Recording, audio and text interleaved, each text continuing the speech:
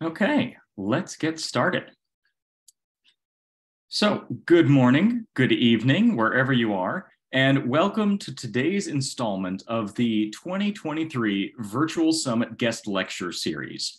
My name is Alex Krasser, a member of the Model G20 committee, and I'll be hosting today's lecture. From our expert today, we'll be learning about climate change and energy, our transition away from fossil fuels, how this transition can be supported by decentralizing our electrical grids, and how we can reduce emissions by integrating smart technologies into buildings at scale. Following the lecture, you'll have the opportunity to ask questions in a live Q&A session. So when we get there, please post your questions in the Zoom chat, and I'll read them aloud for our expert to answer. So throughout his lecture, make sure you're thinking about something you'd like to ask him, maybe write it down so that when the time comes, you can post it. Because this is an exciting opportunity to learn from one of the brightest minds in the fields. That having been said, actually, during the lecture, if you have any questions or need for clarification on something, please post it in the Zoom chat and we'll make sure it gets answered. So the lecture and Q&A session should give you plenty to think about as you develop your policy solutions throughout the upcoming summit. And then just a quick technical note before we get started. Our speaker will be sharing slides as he speaks. So if you'd like to view both the slides and the speaker, you can click View on the upper right of your Zoom window and select Side by Side Speaker. So, without further ado, let's get started. It's now my pleasure to welcome Dr. Alex Ince-Cushman, the co-founder and CEO of Branch Energy, a technology-focused green energy provider that helps consumers reduce their energy bills and carbon footprints. Since their beginnings, Branch Energy has planted over 10,000 trees and delivered more than 35 gigawatt hours of green energy, saving each of their customers over $200 per year. Before founding Branch Energy, Dr. Ince-Cushman was the chief technology officer of a multi-billion-dollar energy company and spent years working in Silicon Valley as a technologist. He holds a PhD in nuclear fusion from MIT and a BS in aerospace engineering from the University of Toronto. Dr. Ince-Cushman is a regular speaker on multiple podcasts about entrepreneurial ventures and sustainability. Alex, we are incredibly honored and excited for you to share your expertise with us. Welcome. So I'll stop sharing my screen and let you take it away. Great. Well, Alex, thanks very much for the gracious introduction. And I guess I should apologize to everybody in the audience for having all of the speakers be Alex. That's probably confusing. But c'est la vie. And also thanks everyone for joining. As Alex mentioned, I know that it's a global crew and people are joining from all kinds of crazy time zones. So for those who are up very, very early or very, very late, I'll do my best to make it worth your time. I'll certainly try. So as Alex mentioned, a bunch of topics we're going to hit on today. Climate change in general, energy transition, and in particular, the decentralization of the grid, which is an important part of the energy transition, which is under discussed in my opinion. But before we sort of dive into sort of the graphs and all that, I thought it might be helpful to give you a little bit of context on myself, so you can get a sense of where I'm coming from and how I ended up working in climate. So my story begins. This is an aerial shot of my high school from Google Maps, good old Google Maps. But this is where it started for me in the sense that this is where I got really, really interested in math and science. I had some great teachers, got involved in extracurricular stuff, not dissimilar to what you guys are up to here with G20.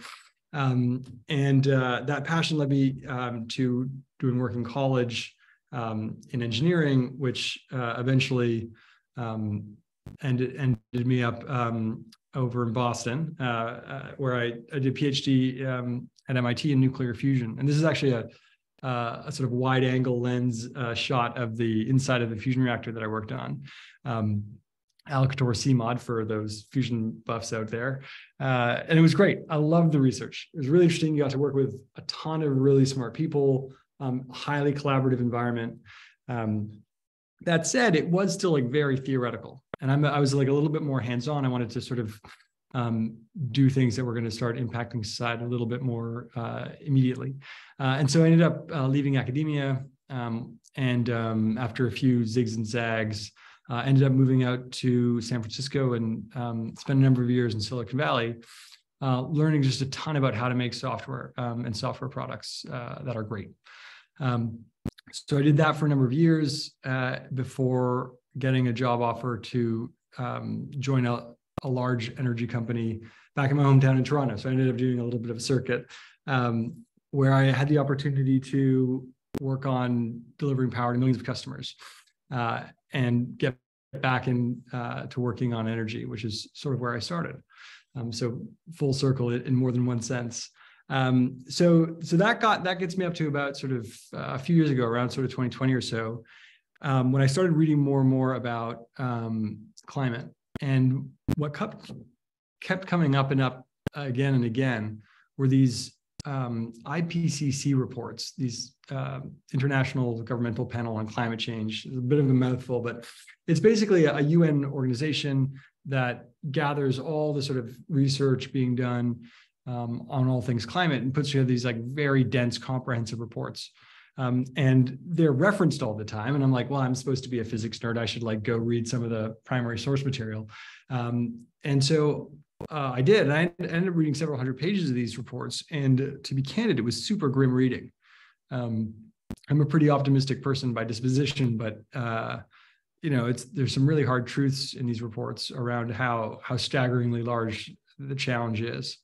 While it's certainly hard to condense, all the work that's been done to put these reports together just in a few minutes, I thought I'd spend a little bit of time on some of the highlights to give people a sense of the just magnitude of the challenge. So this first graph here is showing atmospheric CO2 concentration over the last sort of 2,000 years or so. So the x-axis here goes, 2,000 years ago to present day, and the y-axis is the parts per million of CO2 concentration. So basically how much CO2 there is in our atmosphere. It doesn't take a huge number of years of study to sort of see the pattern in this graph, right? We can see that about 150 years ago, around the start of the Industrial Revolution, when we started burning fossil fuels in earnest, the concentration of CO2 has gone up dramatically. And we're now up over 4,000 parts per million, which unfortunately is an unsustainably high number. And so if we then look at on the same time scale, well, what has been the impact on temperature, right? So CO2 is a greenhouse gas, which is supposed to impact temperature. If we then look at that, this graph on the left here, again, is sort of a 2,000 year time scale, going back about 2,000 years. And the y-axis here, instead of being CO2 concentration, it's the change in global surface temperature, right? So roughly how warm the Earth is. And here too, we see a similar trend, right? That in the last 150 years or so, there's been a dramatic increase in surface temperature. And then this graph on the right is showing for the last 150 years, the sort of orange shade is showing both observed and simulations of what the surface temperature is. And then those sort of like greenish shade is showing what the simulations would show the surface temperature would be if not for the anthropogenic or like the human caused activities. And you can see that there's a pretty stark difference there, right? The sort of simulated just natural sources is pretty flat. And we can see that what's both observed and simulated is up over 1 degree Celsius of warming already, which for those who are used to Fahrenheit is a little bit less than 2 degrees Fahrenheit. So we're already starting to see substantial warming of the Earth. And while a degree Celsius or a few degrees Fahrenheit doesn't sound like a big deal, those averages sort of hide that it creates much more dramatic effects in the extremes. And so even this level of warming is already starting to change the planet. And so you can imagine what's going to happen if we start seeing sort of 2, 3, 4, 5 degree temperatures. It'll get literally exponentially worse. And so thinking about scenarios now, this graph here is showing not the past, but projected futures, what might happen. And then the y-axis here is showing global greenhouse gas emissions. So what you can see here is that we're currently around 50 gigatons of CO2 being emitted globally per year, or CO2 equivalent. So that's 50 billion tons, which is a lot.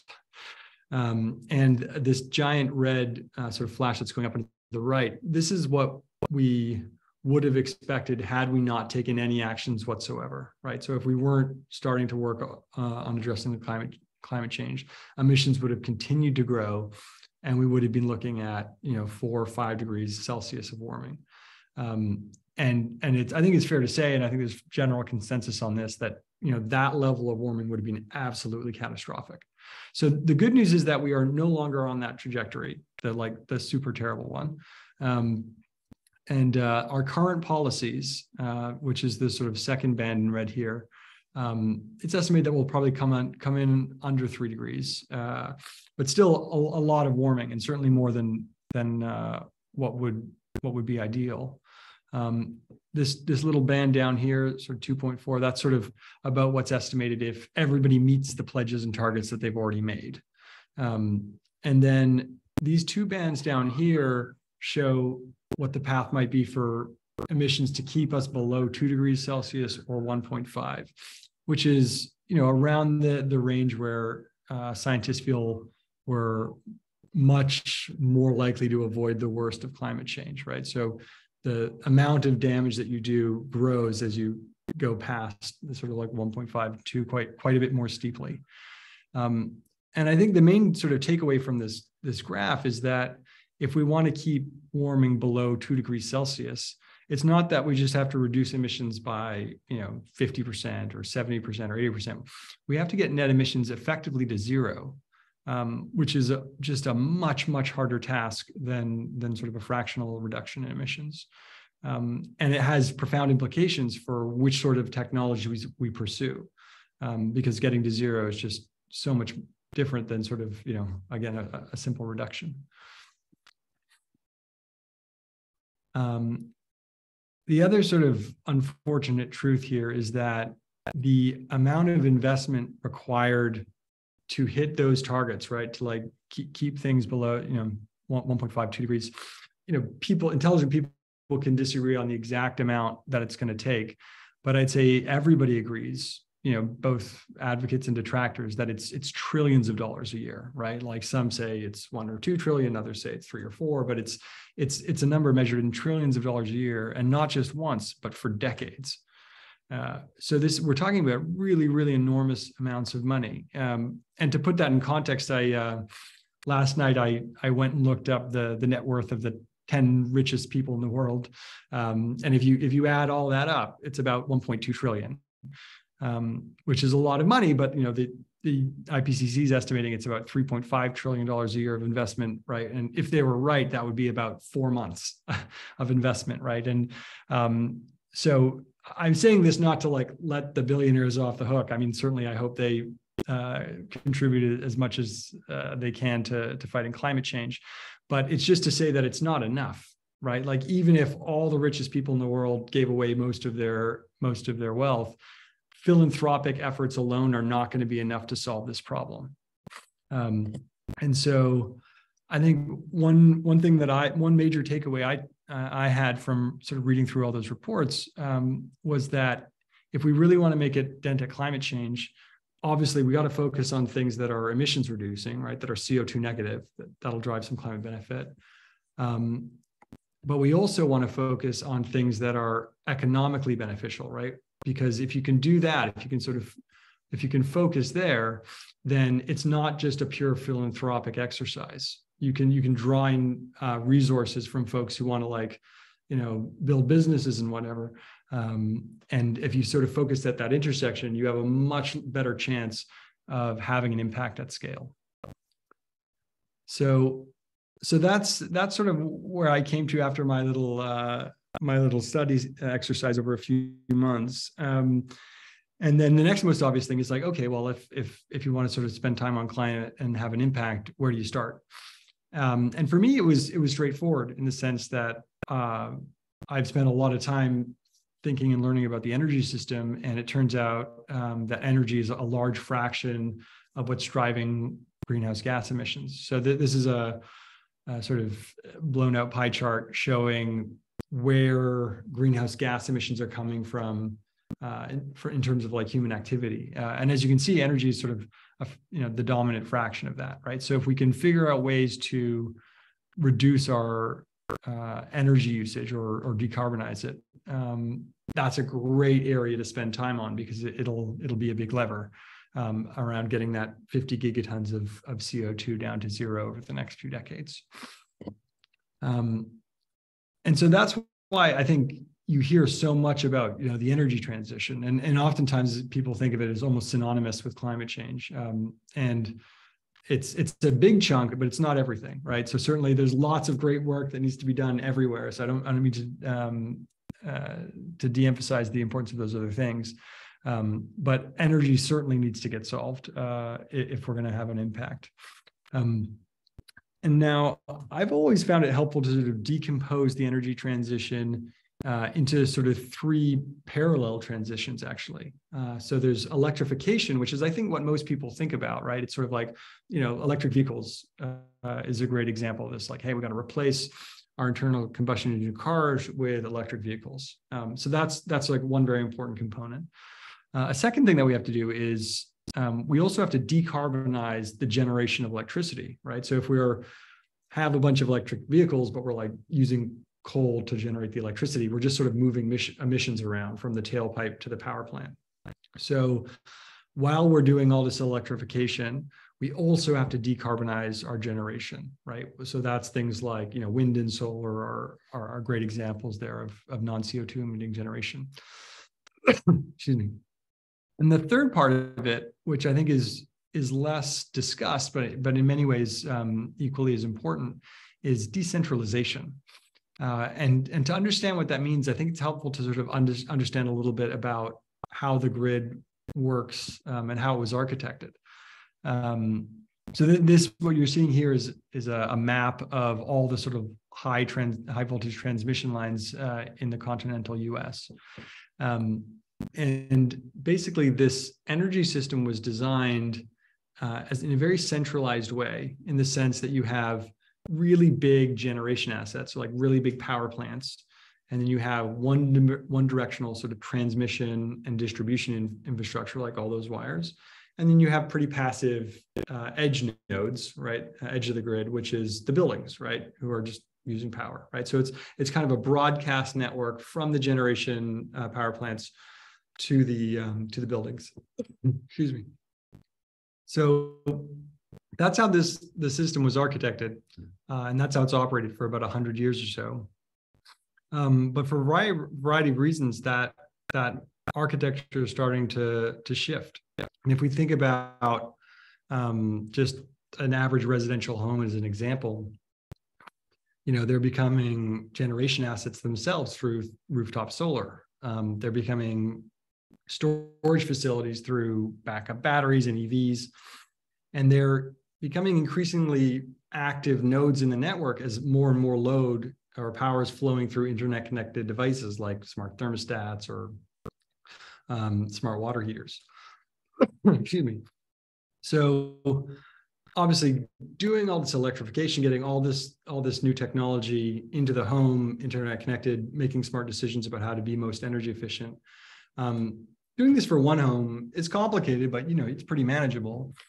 Doing it for 100 homes is tricky. 1,000 homes harder.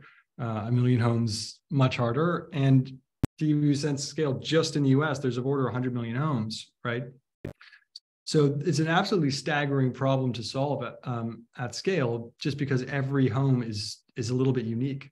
Every home is a little bit of a snowflake. So what device makes sense for which home isn't the same. And so it's not easy. And I think one way to get some intuition around this problem, and also the opportunity in terms of ability to impact climate is to think of a giant table of rows and columns. And the rows here are buildings. So imagine each row in this table is a building, right? So for every building in the world, so that would be a table with like over a billion rows, right? Pretty big. And then the columns are interventions. Excuse me. So these are things you can do to help improve the building's energy efficiency. So, there's dozens of ways you can do that, right? So there's rooftop solar, backup battery, all the things that I just mentioned. There's, you can do insulation upgrades, et cetera. So that you can think of that table. And then the elements in that table are the economic impact of doing that intervention, right? So for some homes, you put rooftop solar on there and it's great, right? They're producing power. It's actually economically beneficial, right? You can make more money. The homeowner can actually make more money on the energy they produce than the cost of the system over the course of, the lifetime of the system. But for other folks, it doesn't make sense, right? Like maybe you live in a northern climate, or maybe you just like have a lot of trees around your home. And so the unit economics for solar might not work. But maybe backup batteries make sense because the price of electricity varies a lot, or some folks, EVs who drive a lot, EVs are great. For other folks, less so. So basically, every home is a little bit different.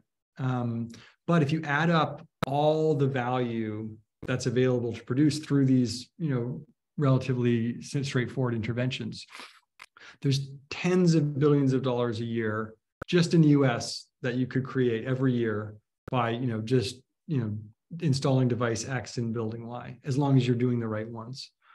And that's why I think this is like a great example of this intersection between climate benefit and economic benefit, right? If you're putting in more energy efficient devices, or you're putting in devices that use electricity instead of natural gas, like for water heaters, for example, then you're able to, the homeowner can save money and reduce their carbon footprint, right? So you don't have, the green premium or what have you. You can actually get both at once.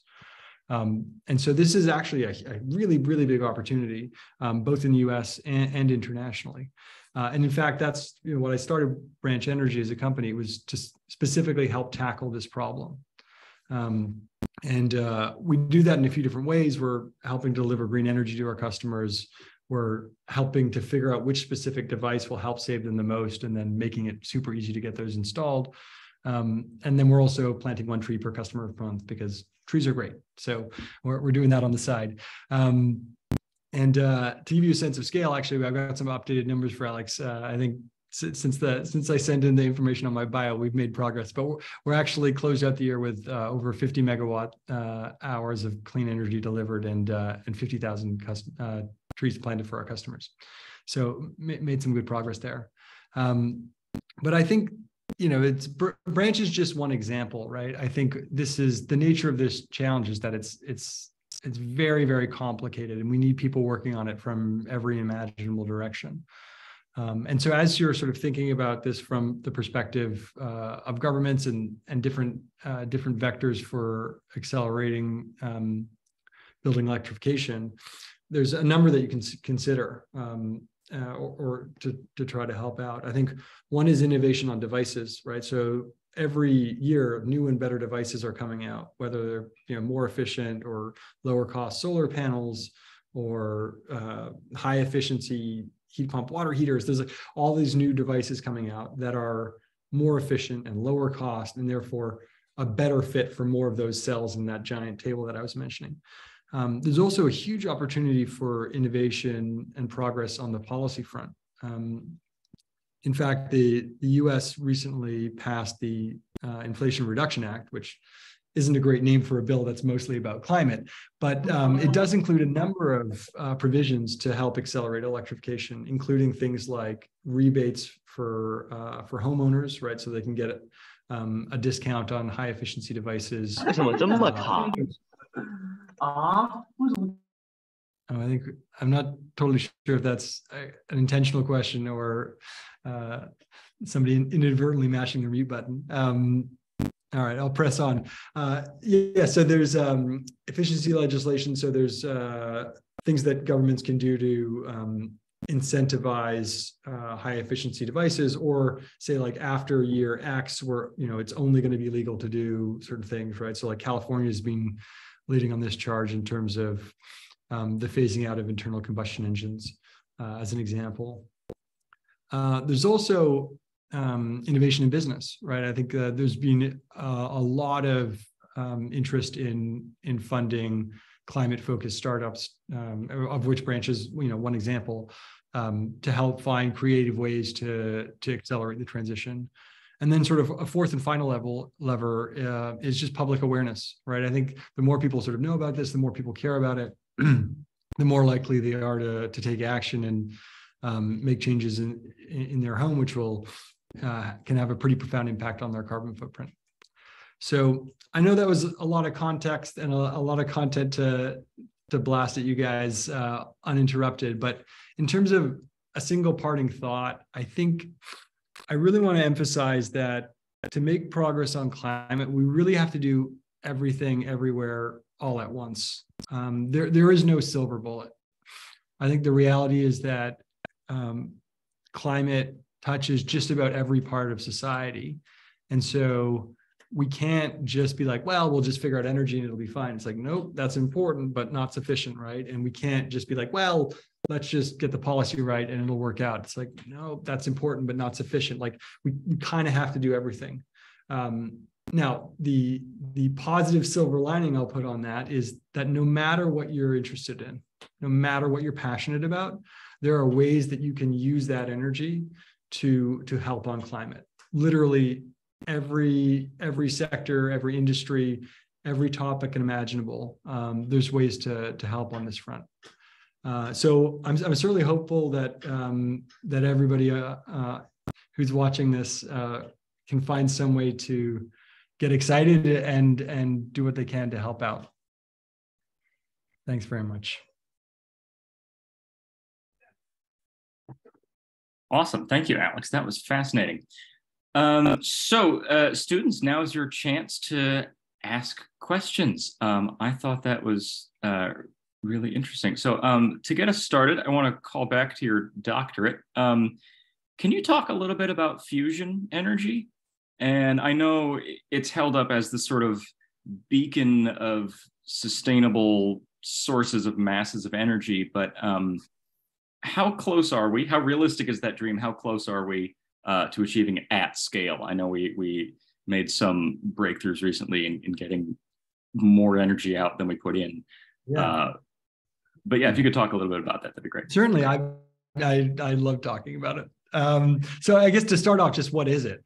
So fusion is the process of basically smashing atoms together to produce electricity. So you can think of it in some respects as sort of like the opposite of fission. So if you think about fission reactors, or if you ever hear like a nuclear power plant, all the nuclear power plants in the world right now that are actually creating electricity are fission plants. And so what that means is you're getting heavy elements like uranium, and you're splitting them into smaller elements, which will liberate some energy, which can then be harnessed to create electricity. So that's fission. So you're splitting atoms.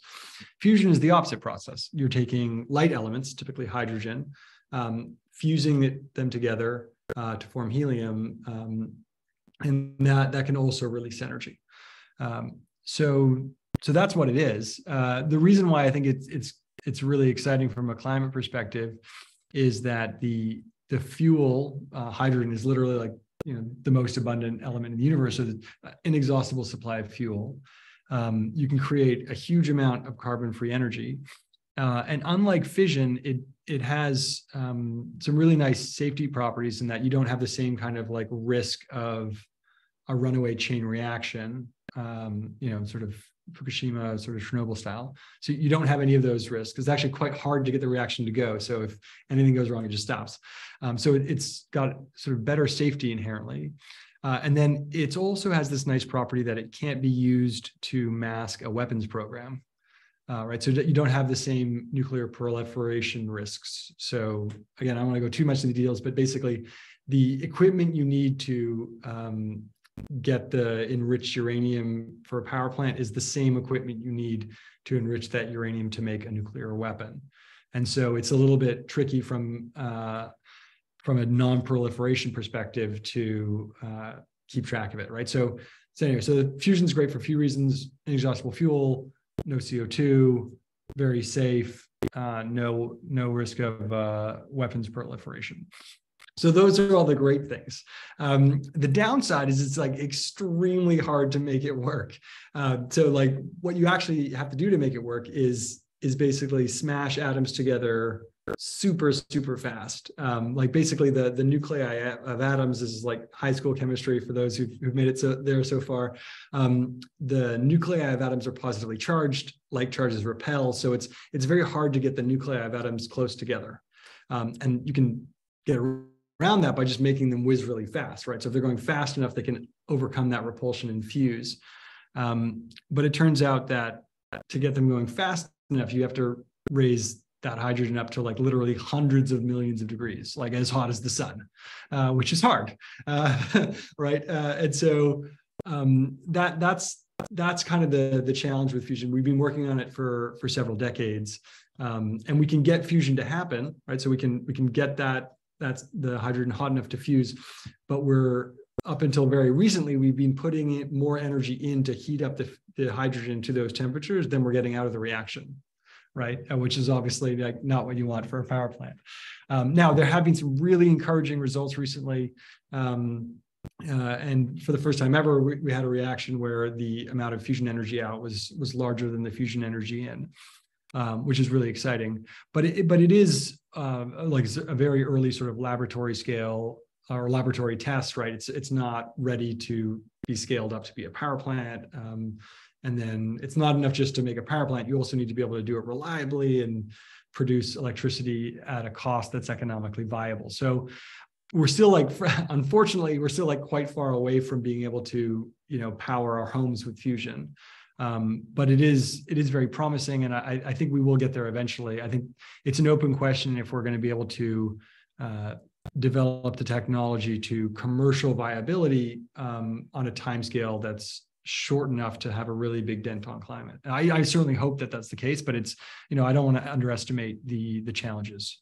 It's an imperfect metaphor, but like, if you think about the very first, the Wright brothers and that Kitty Hawk's first flight, it's sort of like, oh, we did it, we flew, and, you got a few seconds of sustained flight. And it's sort of the difference between that and sort of like, 100 flights a day between New York and London for like, a few $100s per person, right? Those are just two very different scales of technical innovation. And we're a little bit closer to Kitty Hawk, frankly, than, United. So anyway, that was an extremely long answer to a short question, but hopefully that gives people a sense. No, that was fascinating. I hadn't heard some of those angles, so that's great.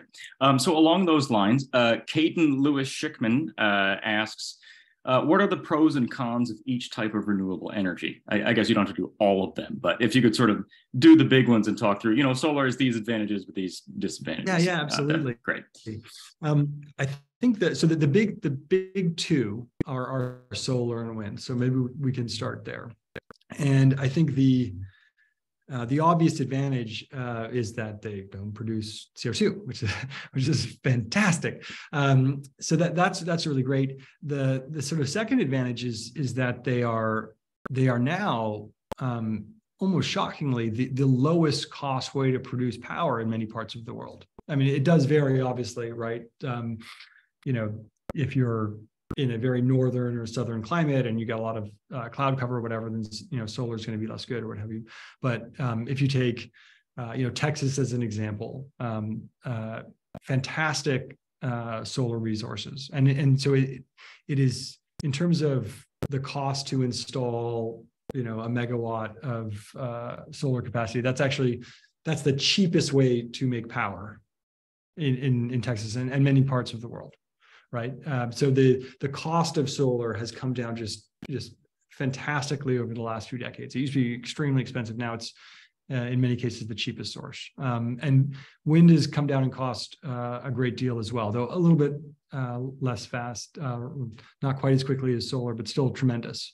So those are two really big advantages. non-CO2 emitting, costs are low and getting lower. I'd say that the primary disadvantage, two disadvantages come to mind. One is that they are inherently intermittent in the sense that the sun doesn't always shine and the wind doesn't always blow. And so when you start getting a grid that has more and more solar and wind generation on it, right? You can imagine if all you had was solar, then you wouldn't be able to power, our needs at night, which not convenient. And so there are a lot of challenges associated with that intermittency. And there's certainly ways to deal with it, ways to get around it, but it is really important, right? And so you can do things like start deploying more batteries so that you can charge up those batteries when the sun is shining and then discharge them when they're not. But then of course that adds cost and complexity. So intermittency is one big challenge. The other challenge is that oftentimes these solar and wind resources aren't physically where the people are, right? So when that's the case, you then have to build long distance transmission lines to bring the power from where it's being generated to where it's being consumed. And that is costly, but it's also complicated and takes up land and you don't want to be cutting down forests to make transmission lines and so on like that, though that does happen, right? So that's a second. And the third one too is if you look at energy density, right? So how much energy do you get out of every sort of acre of land? Solar and wind both tend to take up quite a bit more just physical space than more conventional power plants, right? Whether it's nuclear or natural gas or what have you. So I think that's maybe some of the pros and cons, but I think we can say with certainty that solar and wind will both become a much larger fraction of the total energy mix as we go forward. And I think we can expect to see continued price declines. I think we can expect to see a lot more innovation in terms of grid scale storage. And then I think I sort of alluded to in my chat, but we're also going to see, particularly with solar, a lot more distributed solar, right? So a lot of solar, smaller solar arrays, literally on buildings, paired with batteries to sort of provide backups for when the grid goes down. So I think they have their challenges, but they're going to be a huge part of the solution. Awesome, thank you. So Ella McDermott says, it sounds like there's room for some people or countries to profit from the transition to cleaner energy. Should we assume that policymakers, even in countries that traditionally profit from oil and coal production, realize this and are positioning to take advantage of it? Or do you think those countries see the transition to clean energy as more of a threat? Well, that's a great question, and a compound one, and one certainly we don't have the time to fully answer. But I think that what the question is getting at is, I think this sort of broader question around a just transition, right? So if we look at, I had that plot of the CO2 concentration in the atmosphere, and people have gone through the exercise of trying to estimate, well, what fraction of those emissions came from which country. And as you can imagine, most of the emissions that are in there right now that are causing pain and suffering across the world, even today, right? Let alone in the decades to come as temperatures rise. Those emissions were associated with economic development of what are currently the more affluent countries. And so I think there's both technical and ethical questions to resolve around, well, how is it fair to ask countries that haven't had the chance to develop as much to not use the sort of what might be the cheapest source of power available to them to give basic services to their citizens, that no, you guys aren't allowed to do that because we're in a jam. So I think that is sort of a central question, particularly at the international level, as we're trying to sort of come up with frameworks for collective action. And I think there was some movement on that in the last COP in terms of trying to come up with a framework for richer countries to sort of subsidize the transition for countries that are sort of further behind in their development. But it's far from resolved. And I expect we're going to continue to see that tension play out at the international level, all the way down to the local level. And it's a very it's a very challenging problem to solve holistically. It's going to come down to decisions made all the way at the sort of like international bodies at the UN, all the way down to sort of the municipal zoning, and how do we think about moving towards a future that's going to be sustainable for everybody, but doing it in a way that's just really hard problem. Yeah, and then complicating things, Jason Wang asks, how would barriers such as trade and sanctions affect the spread of, for example, nuclear energy? So he says, for example, France is blocking Ukraine, who has the largest uranium deposits in Europe, from entering the EU, as then the French grain would have to compete with Ukrainian grain. Do you have any advice for untangling that sort of, not just energy, but other sorts of barriers as well? Well, I'm not. Sadly, I don't have a solution. I think I have some thoughts on sort of how those dynamics may play out, which is I think one thing that we're seeing both through the pandemic and in response to the war in Ukraine is a sort of more full understanding of the brittleness of how interconnected the world is right now. Right, we have like pretty extended supply chains. There's people can be sourcing things from a particular part of the world, and like what happens if they can't anymore. And so I think what that has meant geopolitically is that many countries are sort of reevaluating their posture, both from a national security perspective, but also from a like primary resource and power perspective, to try to be more self-sufficient, right? So I'll use the sort of U.S. lens just because it's the country with which I'm most familiar. But these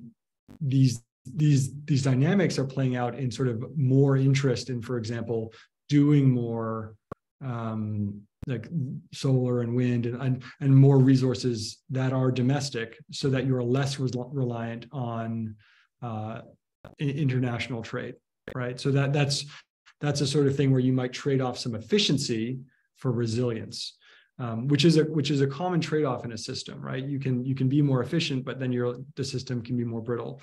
And I think what we're seeing, since the outbreak of the war, is a little bit of a pullback to be like, okay, well, let's try to build more. Let's shift a little bit more towards resilient than efficient, and that's playing out in all sorts of primary resources, including uranium. Awesome, thank you. So speaking of some trade-offs, Neil Panchal asks, can you discuss your approach to adapting to and mitigating the potential effects of climate change on operation and infrastructure? Like, how does Branch Energy, for example, assess and manage risks related to climate change, like sea level rise or extreme weather? Yeah, I mean, it's again another profound question, and I think the answer there depends both on geography and time scale. I think what we are likely to see over time is that the amount of time and energy that's being spent on adaptation will necessarily rise, right? And so like an obvious example of this is, as we get sort of more frequent and more powerful storms, we're going to have to spend more time and resources on trying to protect infrastructure that we have, and I think we're also going to it hasn't happened so much yet, but I think over the next decade we're going to start to see examples, not just internationally, but certainly in the U.S., where in some cases entire communities may have to just sort of like up stakes, right? And be like, oh, like it turns out we can't consistently continue to live in this place the way we have before, right? Like if for example you just get massive damaging floods every few years, then eventually you just like can't get those homes insured, and then the property value falls, and then the governments, which are often funded through property values, you end up in this like negative feedback loop, and communities will have to move, although they'll die slowly. And so I don't mean to be dour, but that sort of stuff is likely to come. So anyway, I think I'm not trying to dodge the question, but it's sort of like the mix of adaptation and mitigation is going to vary hugely depending on location and context. But I think certainly on the time scale of decades, that the broad trend is going to be a shift to having to do more adaptation.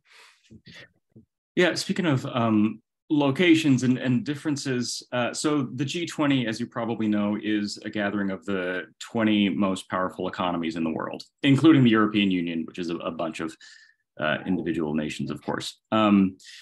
But of course, the G20 makes decisions that impacts everyone. So I'm just sort of going to paraphrase a couple of questions here. One from Carlos Herrera Rodriguez, and the other from Chang Liu, talking about developing countries and what types of energy solutions are more effective in less developed countries, and sort of what is the responsibility of developed countries who are able to invest in these green energies? What is their responsibility? What is their incentive for sharing their technologies with the world? Yeah, great question. Again, a compound one. So I'll try to give a fulsome answer. I think in terms of maybe taking the second part first, in terms of incentives, I think, all the nations of the world sort of share the desire to mitigate climate change. So I think there's at least at that level, there's incentive, certainly.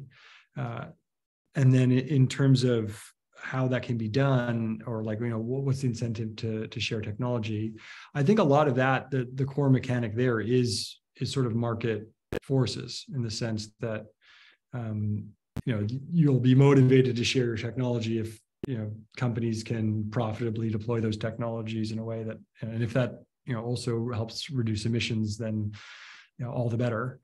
So I think those are like maybe some of the incentives. I think the harder question is like the responsibility question, which sort of I alluded to before, right? I think you can take the sort of purist economic sort of hyper rational view of it to try to sort of peek through it. But I think there's also sort of this more sort of moral dimension to it, right? Which is, should the nations who have benefited the most from the pollution and the emissions that are causing these challenges, shouldn't they have to help the countries that haven't had those benefits?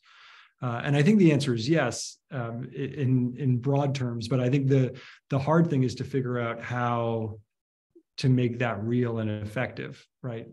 Particularly given that a lot of these, democracies can be challenging ways to sort of push through these sorts of things. So it's very hard, and I'm not. I try to be optimistic. I'm an optimistic person by nature. I think that's the part of this that I'm the least clear on how we're going to get something that's sort of workable. I think the places where I'm like feeling quite optimistic, there's a huge amount of technological development. Things are getting like better, faster, cheaper, all that good stuff. We've got way more people working on this problem than even a few years ago. So I think we're going to make a lot of progress on that front. I think it remains to be seen, how the countries of the world can come together to do this in a way that's just. Hopefully, I was hoping that some of you on this call might be able to share some thoughts with me, frankly. But let's do it together. Let's work on it together. Well, they're just getting started, and one of my questions here was going to be, what makes you feel optimistic? And I guess I'll jump in with a quick answer, which is the quality of the questions that we're getting from our students here. If they're thinking this deeply about it now, I'm hoping they'll feel empowered to go out and make a difference. So let's see here. I did have one that I wanted to ask, another one from Neil, that sort of combined with one of mine. Can you provide specific examples of initiatives, projects, legislation currently being implemented or planned around the world. Can you highlight a couple of the things that the countries or the organizations or whatever that you think are doing a really good job here? Well, I guess in terms of legislation, I sort of alluded to it earlier, but the recently passed Inflation Reduction Act has a lot of great stuff in it. And I think, again, sort of using an example of an example, right? This is a very broad-ranging piece of legislation that covers a huge number of things, but the part of it that's sort of perhaps most relevant to the space that branch energy is playing in is the government's putting in place these rebates to help incent people to do these home energy upgrades, and they're quite generous, right? So, like as an example, many folks in the U.S. have natural gas water heaters, right? So the way you get your hot shower in the morning is there's like a big tank, in your basement or in your attic, and you're like, there's a little flame under it, and it's like basically a giant kettle with like little flame under it, right? And that's how it's being done. And obviously that has emissions associated with both the burning of the fuel and the transportation of the methane, all that stuff. But there's now some like really fantastic high efficiency heat pump water heaters, which I know sounds insanely boring, but I promise you it's not. It's awesome. And you can basically swap out that natural gas water heater with these like fantastically efficient electric water heaters, right? And so if you do that, and you're drawing power from a largely decarbonized grid, then instead of burning fossil fuels to heat your shower, you're using the sun, right? Or the wind, which is great. But now the downside, though, is those super efficient, highly optimized devices, they tend to just cost more up front, right? So like even if it saves you money over time, right? It's like less costly to operate, like the cost per shower is lower or whatever. So even if it's going to save you money over the course of the 10 years that you own that device, because the upfront cost for the natural gas one is lower, a lot of people just buy that, right? So they're like, oh, this one's cheaper, I'll just buy the cheap one. And so what these rebate programs do is they help to lower the upfront price difference between the natural gas water heater and the electric water heater, right? So that way you can be like, okay, well, I'll get the electric one. It's about the same price and it costs me less to operate. I'll do that. So, again, this is like a very, very narrow example, but I think this gets back to my point about like everything everywhere all at once. Like we literally need to replace like millions of natural gas water heaters, right? Like we collectively as a society, we gotta go do all that, right? And that's like, and there's like 50,000 things like that, which are like all hard and time consuming and fiddly. And we got to do all of them. But that's like one narrow example where like getting that rebate in place to sort of align the incentives of the end consumer can dramatically accelerate how quickly we do something like this. So I think, and by the way, I mean, it wasn't the direct question, but I think one thing that you'll find when you sort of dig in on climate, like it gets wonky and weird and specific, like pretty quickly. Like if you actually want to go make a difference and actually like see it through, you end up getting into all these nitty gritty stuff. And so I'd certainly encourage folks to like pick something that they're inherently interested and fascinated by, because you're going to have to like roll up your sleeves and get a little bit dirty if you want to make a difference. So any answer that you can do right now is a good answer. Fair. So I had a question on that. Sorry, my dog was barking and I lost my train of thought. Could you, I'm going back to the big pie chart that you shared and how much of a chunk is industry or energy production. And I just wonder, can you talk a little bit about the responsibility of the individual versus the responsibility of sectors, and like what can an individual do? Yeah, this is a great question, and I'd say it's I think there's a lot of debate that, if you're sort of like reading sort of climate literature and stuff, and a lot of this stuff gets framed as sort of like versus, right? And I think that's not necessarily the right framing, right? I think both of the following statements are true. You know, if every individual does everything right, that's still not enough. There's too much of these important decisions are living with governments and corporations, and the individual can only do so much. So that's a true statement. It's also a true statement that that if individuals do nothing, this doesn't work, right? So both things can be true. We need both. That's like everything, everywhere, all at once, right? So I think what's helpful as an individual is you can make some changes in your own life that will have some impact. It's not necessarily going to like change the whole world. There's like all these systemic issues that you don't have direct control over.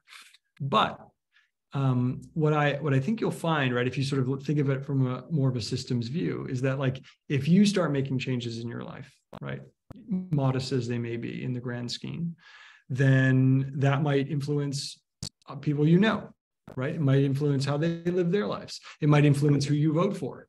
It might influence what the people who you vote for focus on from a legislative perspective, right? And so I think the way we make progress on this on the timescale of decades, right, is to push on both things really hard as quickly as we can. And then you get these sort of positive feedback loops, right? Where like, if more and more people care about, you know, sort of choosing the more energy efficient thing or like switching to electric, then you get sort of more demand for it, which brings costs down for people. You get more of a political constituency for it. Like like it all sort of feeds on itself in a positive way. So yeah, I'm kind of a yes and for this one. Yeah. Great, thank you. We're coming up on time, so I guess we'll have to leave it on that idea of the domino effect, that all of the dominoes are knocking into each other, and hopefully we can really make an impact here. So Alex, Dr. Ince-Cushman, thank you so much for your time and your expertise. I found it fascinating, and I'm sure the students did as well. And I know there were a lot of questions we didn't get to. Thank you all for your enthusiasm. Bring it into the summit. So with that, we'll draw tonight to a close. And actually, I'm going to boot you off and share my screen here. Okay. So I hope this gave you all some food for thought to digest throughout the summit. MG20 alumni, we're so happy you were able to join us. And current Model G20 delegates and deciding committee members, we're very excited for our first full day together tomorrow, and we hope you are as well. You'll get to meet with your country delegations for the first time, get to know each other, and select the roles you'll take on throughout the summit. There may also be one or two exciting announcements, so please stay tuned. Please be on the Zoom link tomorrow by 6:45 p.m. Eastern. We will get started promptly at 7 o'clock tomorrow evening, Eastern time. Again, please say thank you to Dr. Ince-Cushman for his insights. I hope they were helpful, and I'm excited to see the sorts of solutions you all come up with. Thanks so much. Thanks, everybody.